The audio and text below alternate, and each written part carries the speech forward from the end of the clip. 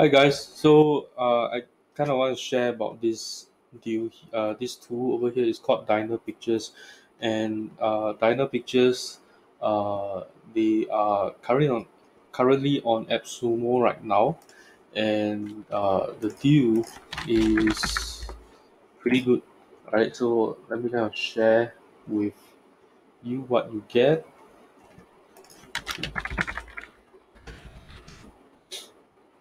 in DynaPictures. Okay, it's $76 over here, right? And you get 2,000 images per month. Okay, and you get okay. So what it does is, let me just kind of show you their homepage over here. So what it does is that this tool itself, it's a image is an image designer with an open API.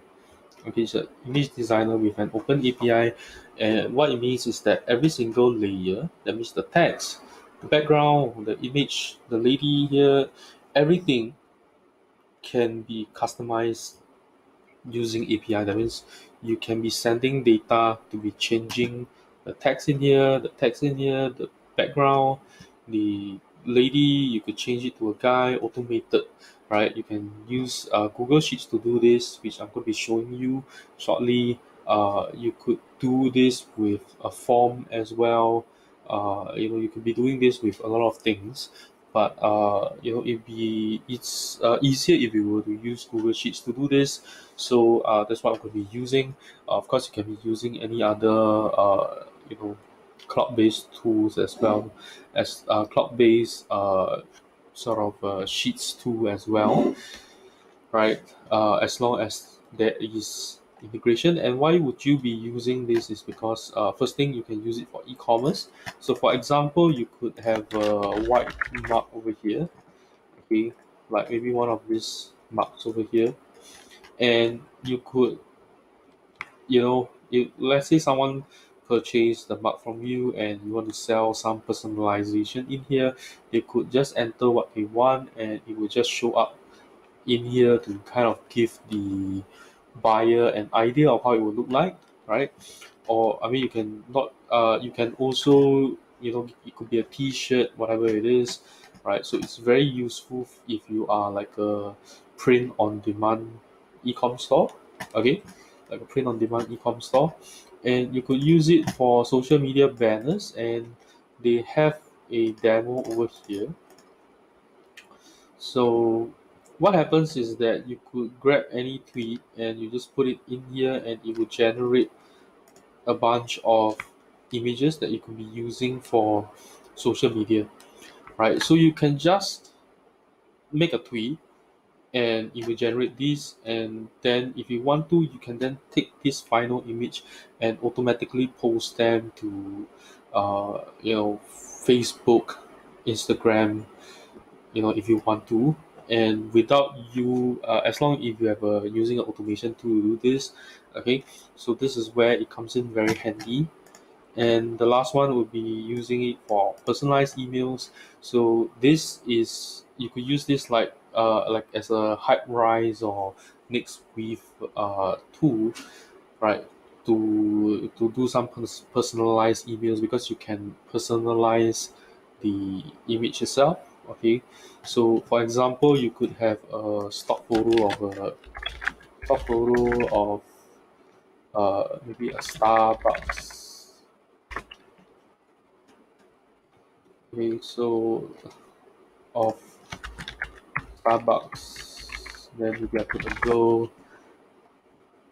Okay, so for example, okay, it could be this one here, okay, and then this words, right, could be something else. Could be this one over here, right? This stock photo over here.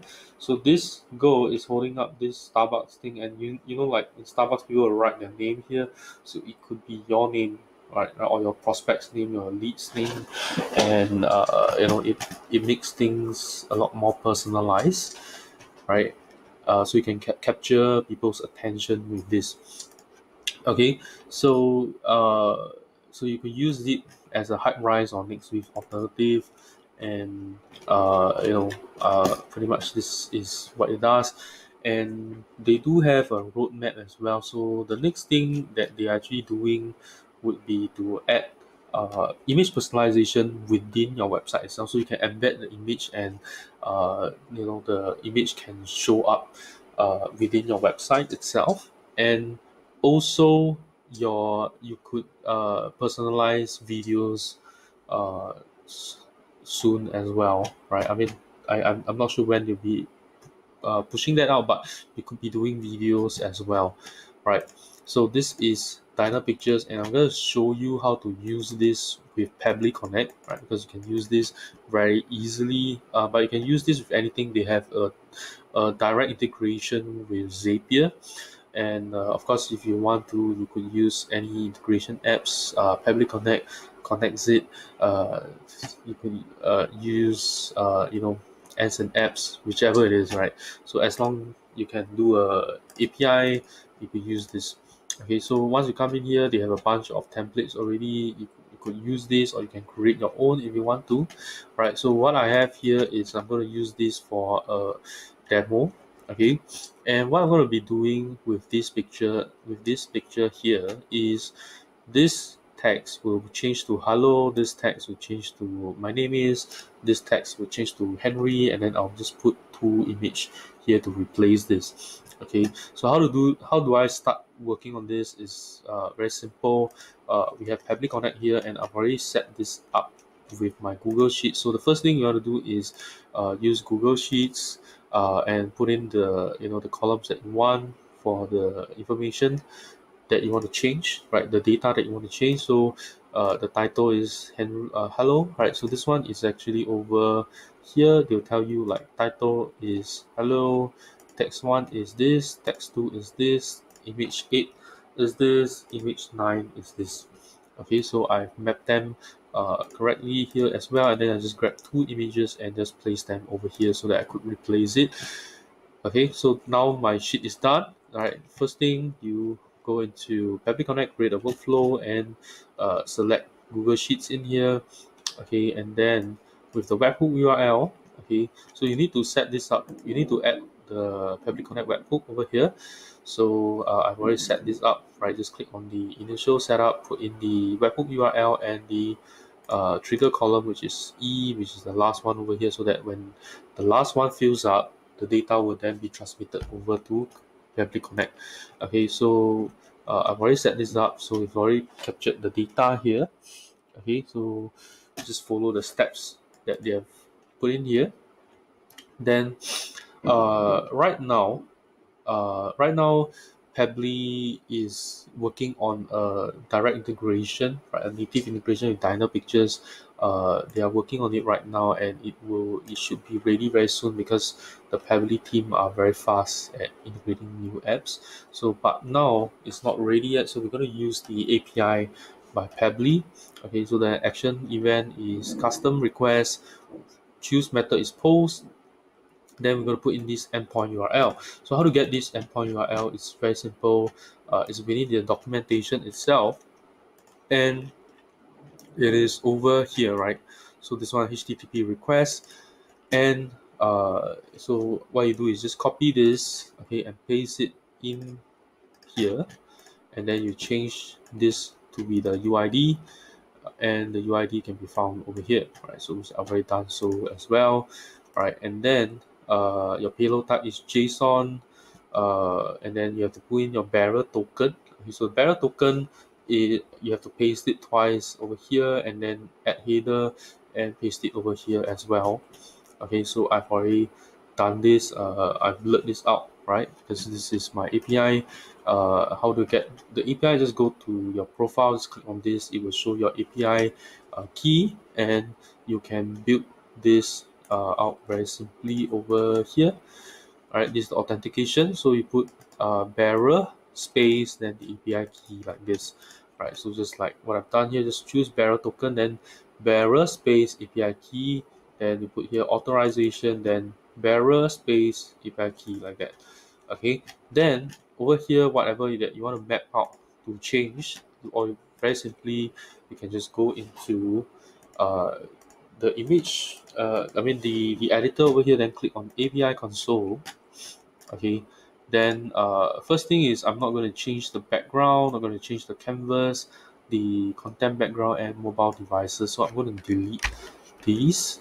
Okay, and then uh, it's just the title, text 1, text 2, image 8, image 9. So I'm going to change this, right? So all you need to do is copy this, paste this in here. So I'm just going to redo this over here, right?